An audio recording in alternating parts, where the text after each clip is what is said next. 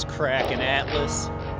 We are like pretty legitimately on day one of Atlas. They just pulled the servers, doing some server analysis. I'm gonna say 5 a.m. is about when you want to log in.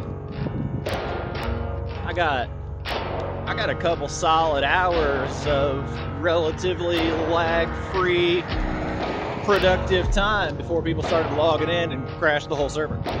So I'm gonna say early morning. That early morning shift. That's the one that's gonna be kind of pleasant for a little while. That's nice. So the launch day went pretty rough, but some people got in. And the Steam client couldn't even keep up with sales. It was, don't underestimate Ark's following is all I'm saying.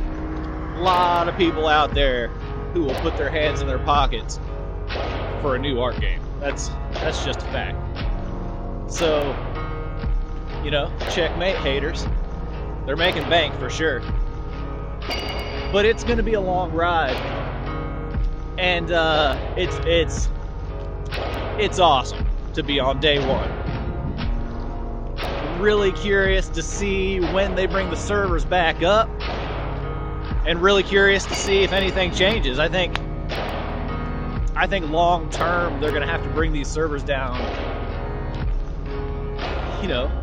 like once a day for a month, if you ask me. They're doing something kind of ridiculous, but we'll see.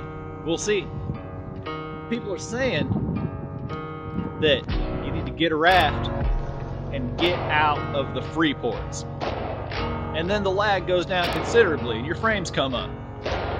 So that's something to consider. I'm gonna sit in the free port and watch people for a minute. I'm just gonna see what happens.